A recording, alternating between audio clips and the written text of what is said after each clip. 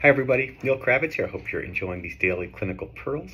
I received a fantastic question from my great friend Brodie up in Beverly Hills about correcting a buccal crossbite. Now sometimes we will create a buccal crossbite in the presence of labally displaced canines. Remember, we want overexpansion to help these teeth avoid the apical third of the lateral incisor. So I want to overexpand. LDCs are associated with hypoplasia and arch constriction.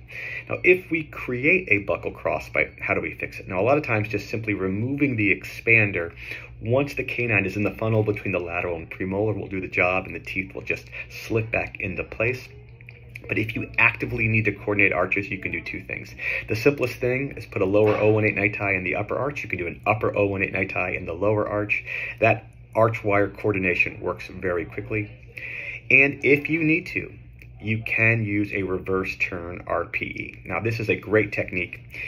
In the absence of an LDC, if you just have a patient who presents with a Brodie bite and you want to fix it, what I like to do is scan for an expander, have the lab pre-expand, already expand the jack screw and flip the jack screw. So you don't want to use a ratchet jack screw. You want to be able to turn. So you'll have the lab already expand the jack screw and place the expander in the mouth with an expanded jack screw. So when you turn, you are actually constricting the arch, really constricting the teeth, and that will quickly jump a Brodie bite. So again, what I like to do is remove the expander. If that doesn't work, I'll use a lower O18 niti in the upper arch and an upper O18 niti in the lower arch. And if that doesn't work, you could always use a reverse turn RPE with a pre-expanded jack screw that is flipped. Hope you enjoyed this pearl. Let me know what you think.